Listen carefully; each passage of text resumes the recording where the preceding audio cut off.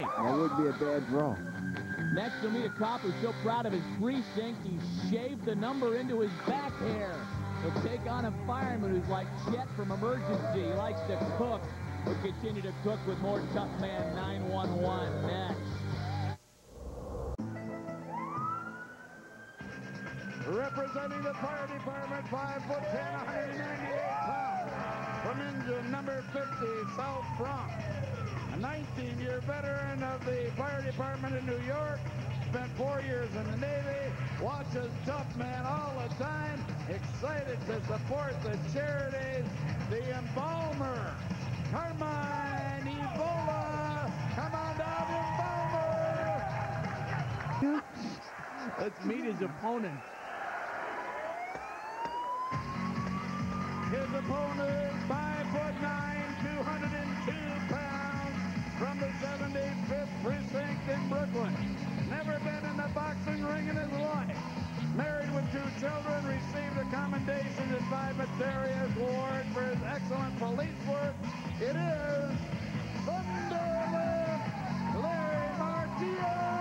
Come on down, Thunderlift. Larry Martillo works in a mean precinct, but takes a good attitude towards his tough line of work that helps him keep it real in the 75th. The toughest thing about being a cop is when you're on patrol or you're on the street, you can get into a fight for your life. That's part of the job. But knowing that I have a wife and 2 children at home, you have to be very careful. Very hard being married to a police officer. It's especially hard on the kids. They see things on television, but he has our blessing. My daddy says cats and old ladies out of trees and eats plenty of donuts. When Larry first told me he was going to enter the original Tough Man contest, I told him no way. If anybody's going to kick his ass, it's going to be me. But the minute he mentioned it was for charity, I knew there was no stopping him. So he better do well in the fight, because if he doesn't, he's going to have to answer to all his precinct and to me.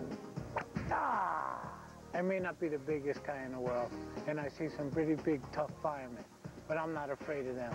I'll fight them anytime, anywhere. It's his first time ever in the ring. He's got 100 of his supporters from the 75th here.